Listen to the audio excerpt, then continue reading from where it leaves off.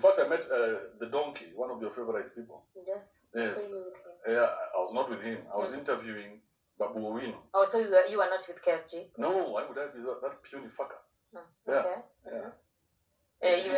He's a nobody. Why would I interview?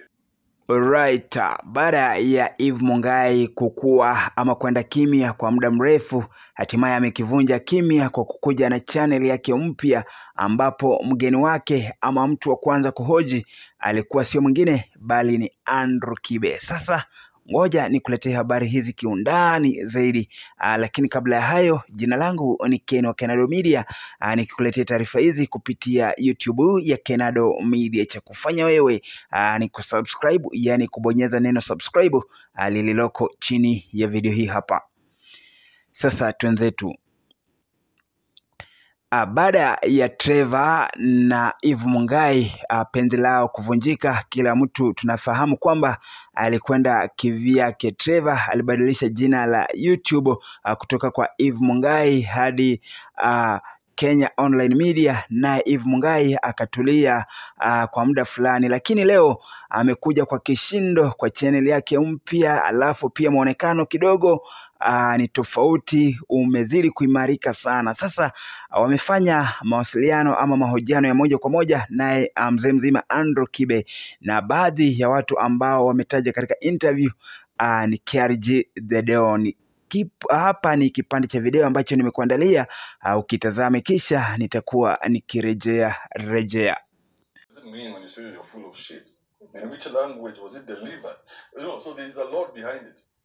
So, in fact, I met the Donkey, one of your favorite people. Yes.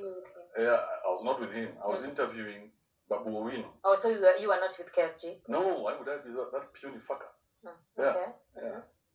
He's a nobody. Why would I interview? So we were doing an interview, and then he forced his way into the room. Right? And then he says, Kibe, I just want just a small interview. And I was like, I don't have the energy for you. I don't believe you're somebody, not yet maybe. Maybe one day he's going to get there. But I don't believe I should sit down with him for anything. What does he have? Okay, and the day you landed, we saw him say that you are a coward. He waited to exchange words with you or maybe a fight at the airport. Why? Who is he? I don't even know a single song that he has sung. So who is he? What has he done that me and him have any type of beef? Nothing. And he lied about me many times, including saying that I molested my sister. Remember, you did that interview? Yes. And I was like, why? It's very easy to find out if that's my real sister. So why didn't you do that, Eve? Why didn't you, as a journalist, go find out, is that really my sister? Because you are pushing that story. Yeah. So why didn't you find out?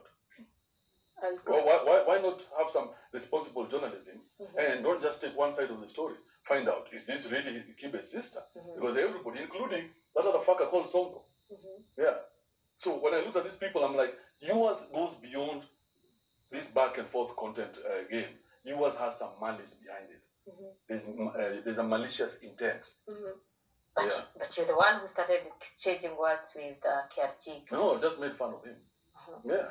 I mean, when you do something stupid online, we come and make fun of that. If you don't come on, like these people here, I've never mentioned them. Because they're not online. They're not on my radar.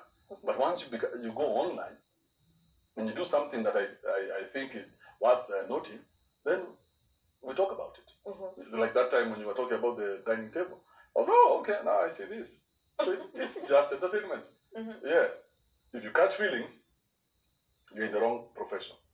Yes. Okay, so you've always assumed that everybody is going to take it as entertainment.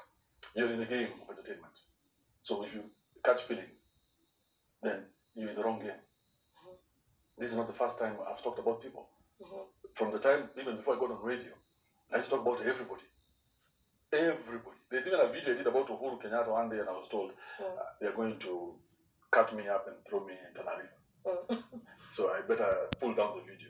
That is the only. I've pulled down 2 videos in my lifetime. That was the first one. And the second one was when, remember when Menje gave her body count story? When she talked about how many people she slept with. And that